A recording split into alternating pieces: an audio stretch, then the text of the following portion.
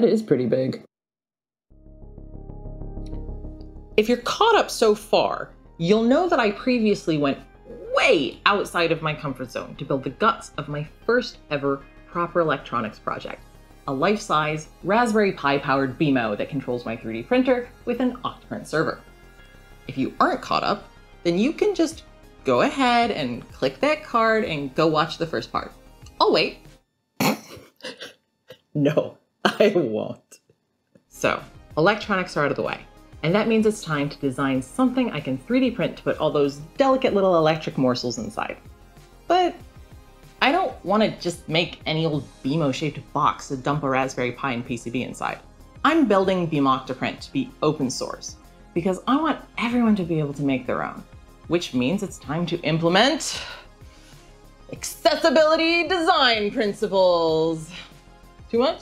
What are accessibility design principles? Depending on the kind of design, it can mean different things, but at its core, it's about creating designs and products that can be used by as many people as possible. In this case, I'm designing something to be 3D printed and hand built, so the rules I'm following are: it must be easy to print, it must be easy to build, and it must be able to be completely disassembled. Far too many free models for 3D printing on the internet are a bit of a trash fire when you actually go to make them, either because they're incredibly difficult to print or poorly put together or not at all easy or intuitive to build.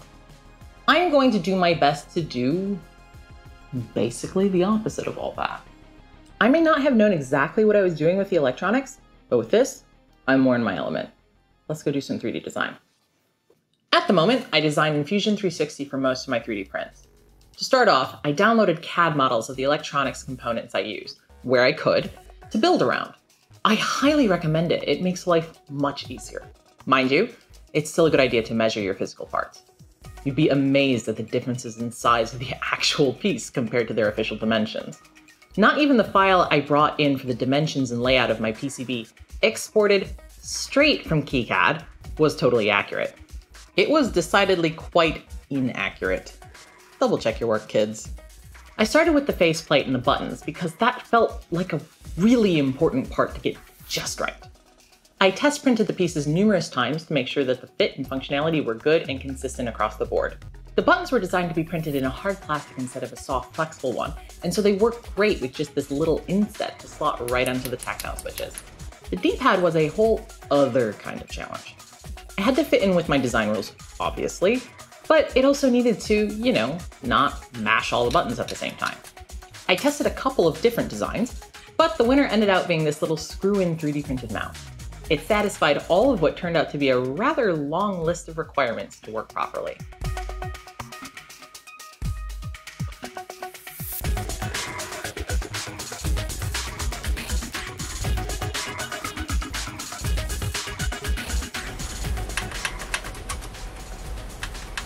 Sometimes the most effort goes into the smallest parts.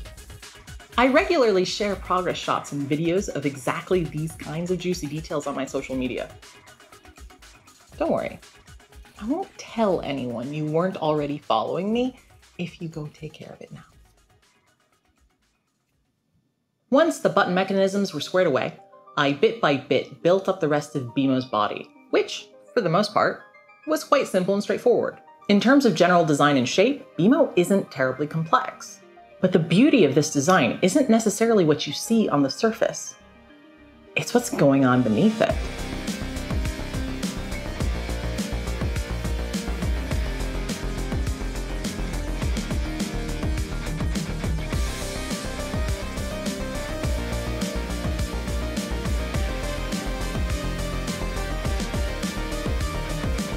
Keeping the aforementioned rules in mind, I designed all the electronics mounts to not only take screws for easy installation and removal, but to print in an orientation that requires little to no supports. Additional mounting pieces have also been kept to a minimum, so there aren't a million tiny bits to print and keep track of. The specific print orientation was chosen for another good reason too, but I'll get to that shortly. What about BMO's side letters? I created them as separate pieces that are simple to print and will just press fit into the main body. No need for paint or a multi-material printer here. Supportless registration marks should make for easy alignment, and the walls all attach individually with M3 screws, making it pretty straightforward to remove pieces for maintenance or upgrades. Going around to the back, you can find one of my favorite design elements, the not remotely patented BMO Octoprint butt flap, complete with butt latch for effortless access and storage of BMO's accessories, because that's where they go. It goes in my butt. Oh. This part is quite clever, if I do say so myself. To keep the latch from breaking when you use it, it prints as a separate piece from the flap, oriented on its side so the strain of squeezing it runs perpendicular to the layers instead of parallel. It then just slots into the flap using the provided gap here as leverage for pliers, and voila! Functional U-shaped cantilever snap fit piece that's not a huge pain to print. These types of plastic joints are both really cool and surprisingly complex, so it did take a lot of testing to get the fit and tolerance just right. But I'm always all in for the good click. I know I might be making this all look a bit like a no-brainer, but the reality is that I did a lot of test printing to make sure everything worked as intended.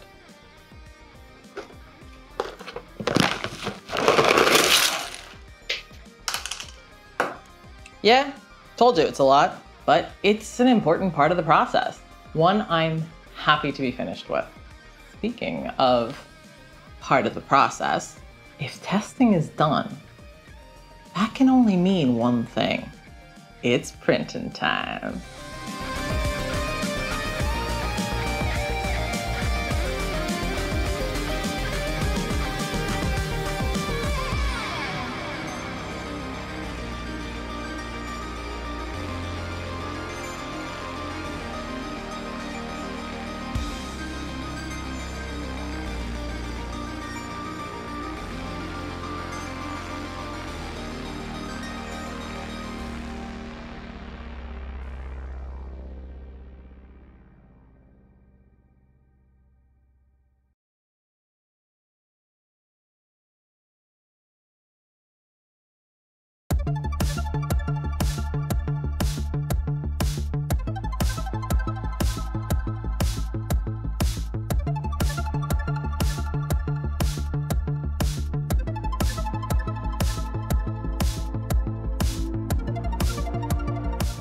At long last, all of my precious prints are finished. Be forewarned, this is not a fast project to print, not including the things I decided to print on my tiny 0.1mm nozzle just to be fancy. All this took an accumulative 60 hours to print.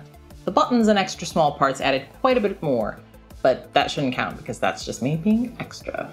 That said, there aren't actually that many pieces to this, and they were largely very easy to print, keeping everything in line with my design principles.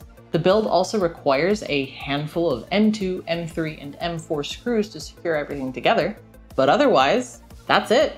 No complicated assembly, no niche tools, no big mess. All of the major body pieces I printed in PETG, taking full advantage of Polymaker's incredible trademark teal color for the body pieces. The buttons were printed in various PLA colors I had lying around, and the limbs were all done in Polymaker Polyflex 90A Shore TPU.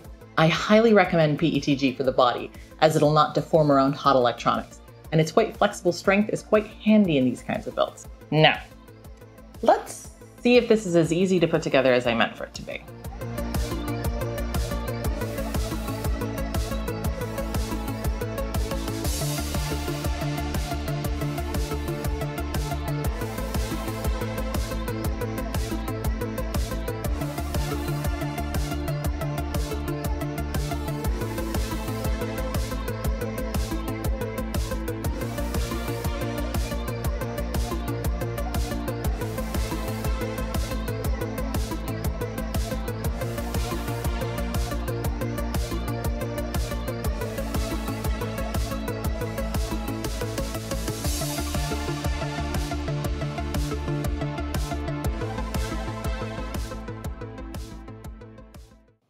I really wanted to give BMO Octoprint plenty of personality.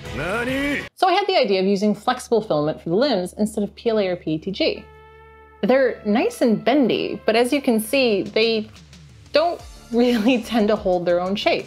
Enter in armature wire. Armature wire is used in all sorts of applications to give puppets and sculptures a sort of skeletal structure that can, if desired, be bent and posed. I designed a channel in the print so I can insert the armature wire and BMO Octoprint could have fully posable limbs. Cool, right? Since I'm a slave to the aesthetic, I can't move forward until the limbs look just right. I feel like the color of the TPU is too close to the color of the rest of the body, so I want to tint it a slightly darker blue tone. I did a few experiments earlier with some refill Copic ink that I already had to hand to see if I could give the TPU a bluish tinge without changing the base color completely. I already knew from prior experiments that alcohol ink and 3D prints work really well together, but I wasn't entirely sure if I could create a tint with it. Fortunately, the right mix of ink and isopropyl alcohol gave me exactly the color I wanted. Now it's time for the real deal. No more practice. I've got my ink, I've got my IPA, I've got my paintbrush. I'm going in.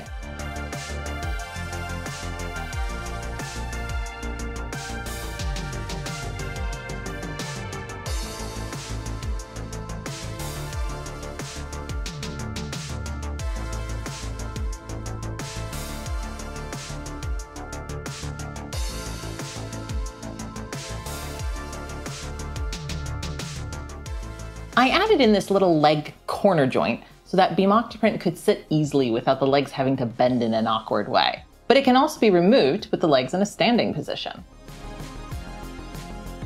There are also magnets in the hands, so objects can be held at a later point. Remember how I mentioned there being a bonus in the print orientation I chose? All the outer faces lie in the print bed, meaning they're already smooth and shiny. It's very nice. Basically, I thought of everything. All of these fun details aside though, I think I can honestly say I'm pretty dang happy with how this all came out. Not only do I feel like I stayed within the boundaries of the accessibility design principles I laid out for myself, but the results also look so heckin' good. And it's big. Really big. But obviously, this isn't the end of the saga just yet. BMO Octoprint has a body now, full of all the artificial neurons and inputs required to bring her to life. All that's left now is to put that life inside. What I'm trying to say is that I still need to do all the necessary programming for BMO Octoprint's Raspberry Pi brain to actually make him do the things I want him to do. If you want to see the final installment of this build, then please feel free to avail yourself of the subscribe button right below this video and consider clicking the bell as well so you know when the next video is released. You know, as a strong suggestion. In the next BMO Octoprint video, I will once more be leaving the comforting embrace of 3D design and printing to travel to the strange and unfamiliar realm of Python programming. I'll be giving buttons purpose, connecting things to Octoprint, and we might even hear BMO speak for the first time. For now though, let us simply bask in the glory of one deceptively clever, aesthetically pleasing, hunkin' big BMO. Roll that beautiful BMO footage.